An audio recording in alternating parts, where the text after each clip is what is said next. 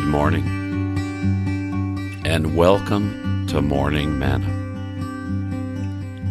Today is Friday, December the 6th, 2019, and this is episode 3173. Welcome to Morning Manna and the end of another week.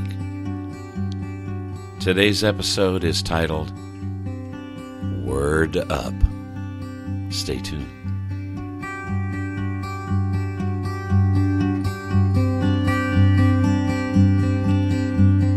Word up. So in today's episode, I'm going to share with you a really sweet and precious story that I had last night on an Uber ride with a young mother and her two precious daughters.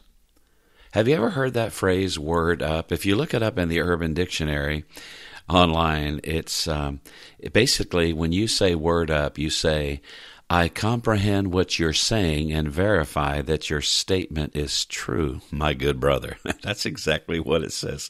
Let me read that again. Word up. I comprehend what you're saying and verify that your statement is true, my good brother. So let me tell you about this ride. I picked up a young mother and her two sweet daughters at a gymnastics location here in the city of which I live. And I had given them a ride to the gymnastics center before, and they're really sweet folks. The mother is from Nigeria. And when I picked them up, it was nighttime. It was dark. And they got in the car, and as we were leaving to bring them home, the youngest daughter, I would say probably maybe like third or fourth grade, started speaking, and I listened to what she was saying, and she was reading the Word of God. She was reading from the Bible, and she was reading, I believe, from one of the Psalms, and I just listened for a while as I was driving down the highway. And here are these three precious souls in the back seat of my Kia Soul, no pun intended.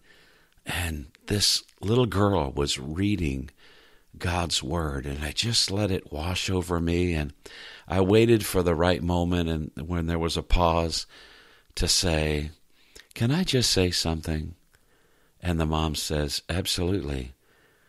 And my response was, amen. And what a great reader you are. And then they began to talk about, I saw she was reading off of her phone.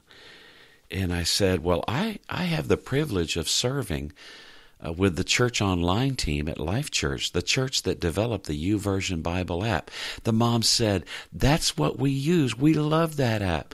And we love that they give it away free. So here's a family and the daughter in the back seat of my car reading from God's Word on the YouVersion Bible app. Over 400 million installs of the YouVersion Bible app. It's incredible.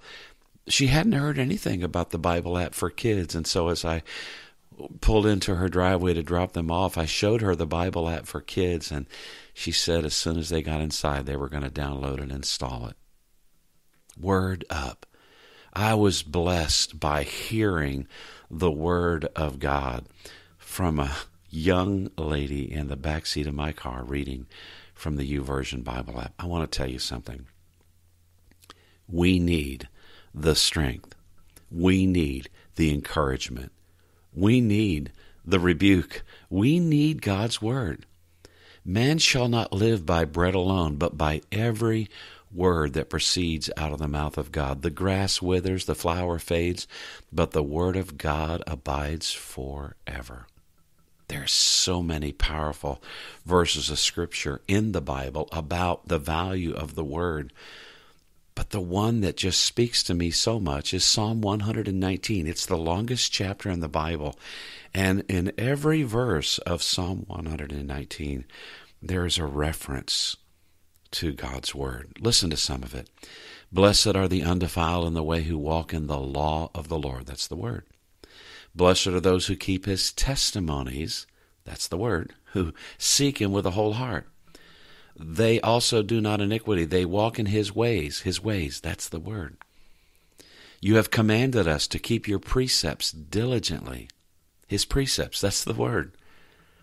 Oh, that my ways were directed to keep your statutes. Statutes, that's the word. Then I would not be ashamed when I look into all your commandments, the word. I will praise you with uprightness of heart when I learn your righteous judgments. Where do you learn those from? It's the word. I will keep your statutes. Oh, do not forsake me utterly, the word. And then just 2 more verses. The next 2 verses. How can a young man cleanse his way? By taking heed according to your word. With my whole heart I have sought you. Oh, let me not wander from your commandments. So, word up. Spend some time in his word today. Be blessed, be encouraged, be strengthened by his word. Father, thank you so much for your word. Thank you for protecting and preserving your word. Thank you for loving us enough that you left us with your word. And I pray today, Father, that there would be a conversation in our heart and spirit from your word as you speak to us. In Jesus' name, amen. Our website is morningmanna.com. My email address, bruceturner@gmail.com. Have a great weekend. Until next week, this is Bruce reminding you to choose joy.